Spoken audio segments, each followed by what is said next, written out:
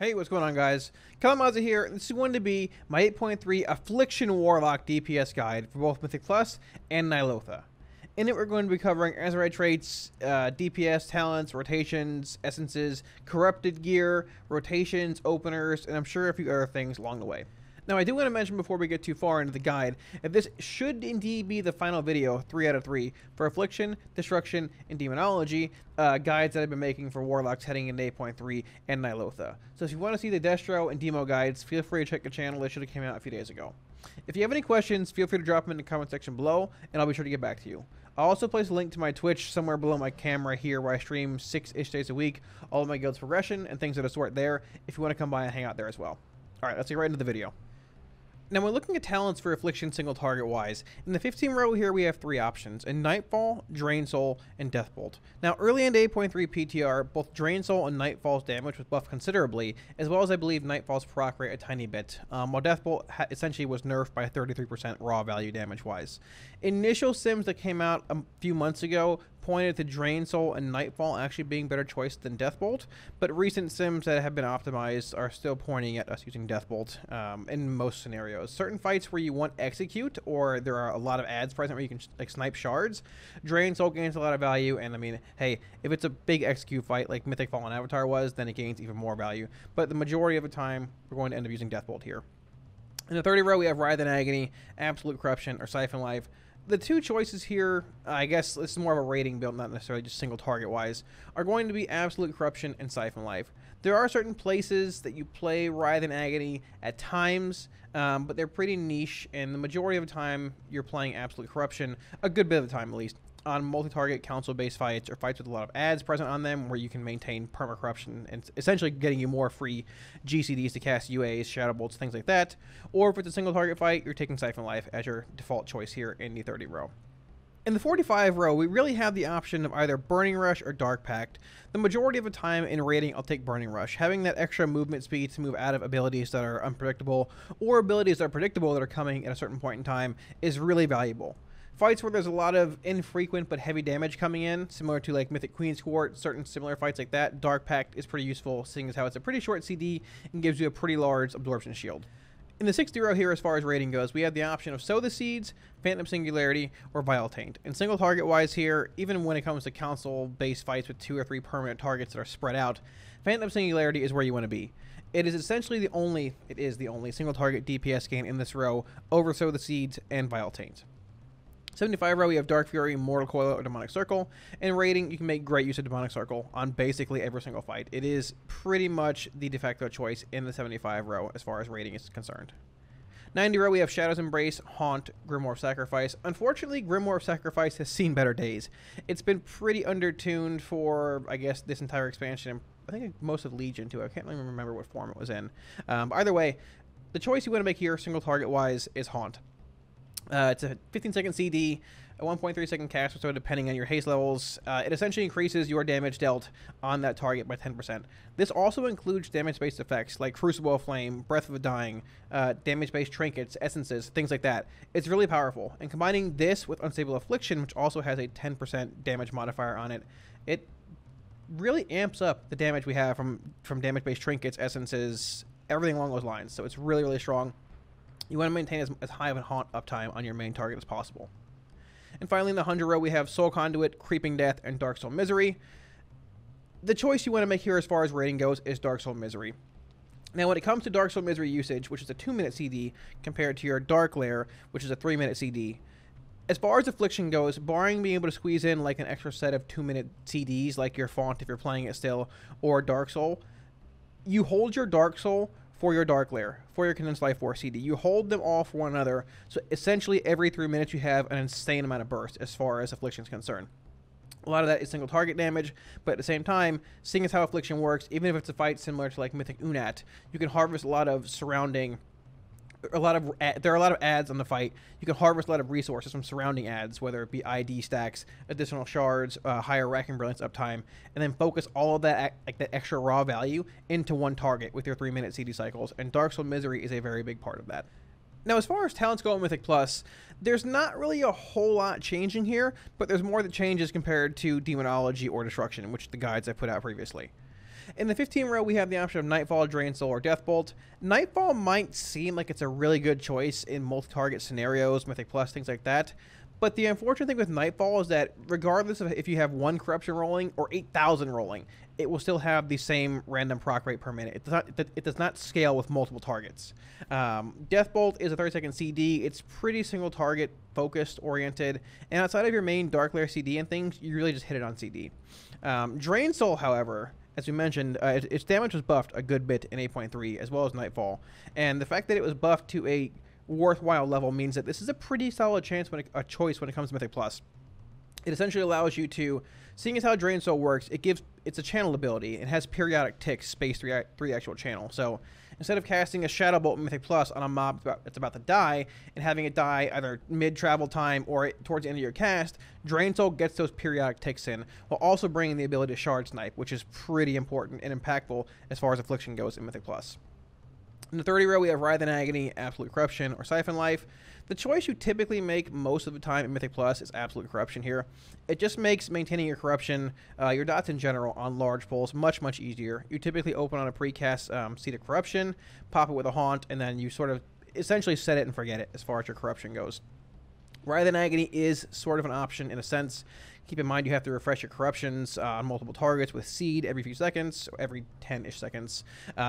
It's typically sees most of its play when paired with multiple sudden onset Azerite traits, which we'll get to here in a little bit. But the majority of the time, if you're playing Affliction and Plus, the choice you make is Absolute Corruption. 45 row, Demon Skin, Burning Rush, Dark Pact. It's still pretty much the same. Burning Rush or Dark Pact.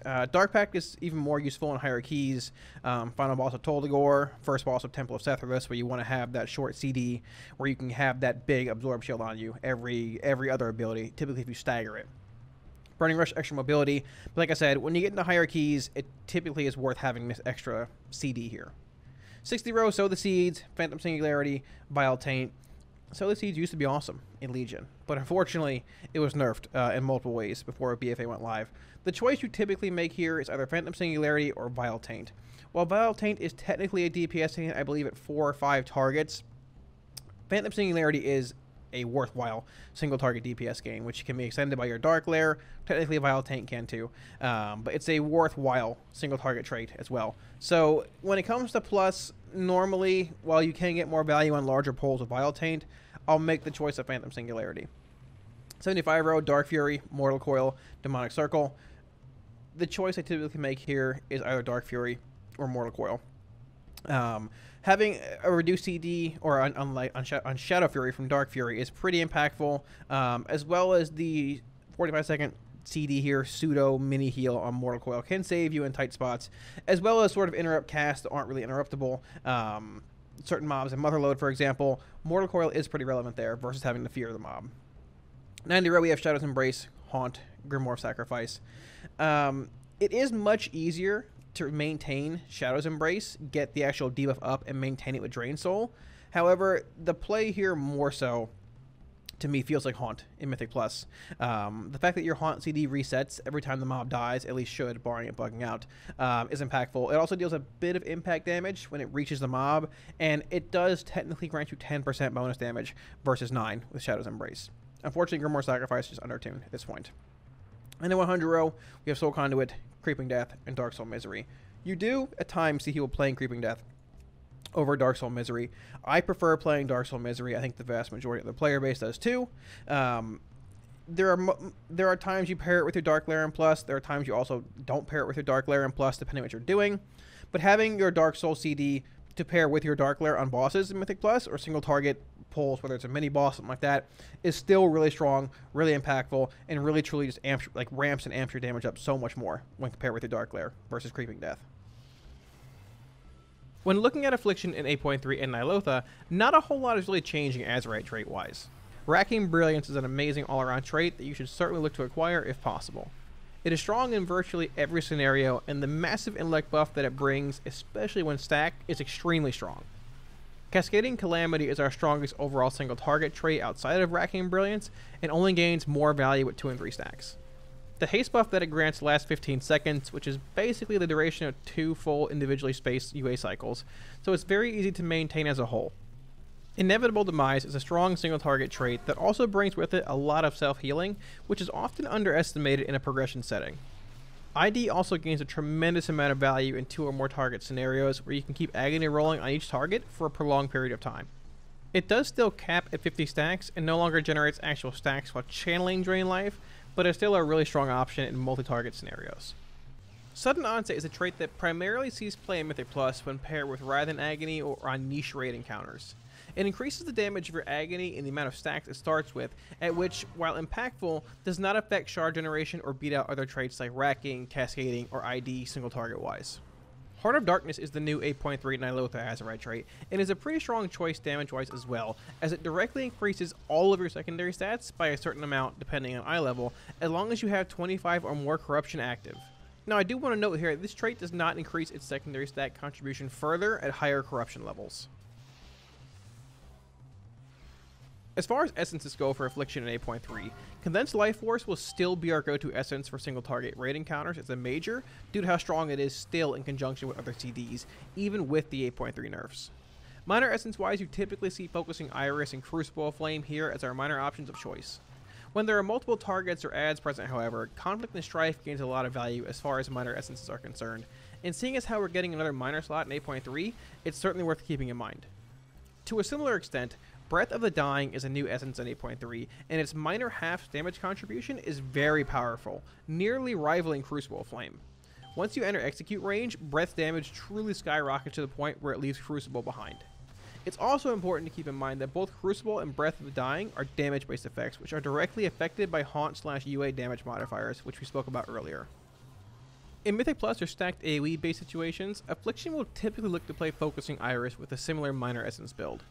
Seeing as how App does not benefit as much as Demo or Destro from Lucid Dreams, and to the same extent VOP most of the time, we're a bit more limited in our minor choices as far as Plus goes, normally opting for a mix of the ones shown here. Affliction's single target opener with rank 3 Condensed Life Force is actually pretty similar to how it was before. You want to precast Haunt right into Agony, Corruption, Siphon Life, and then Phantom Singularity.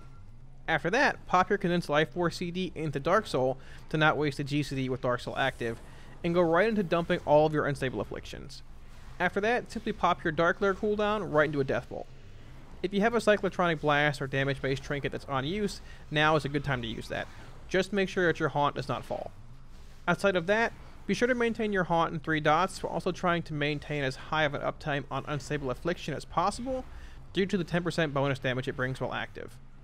Both Haunt and Unstable Affliction are interesting spells in themselves, as they bring actual damage modifiers with them.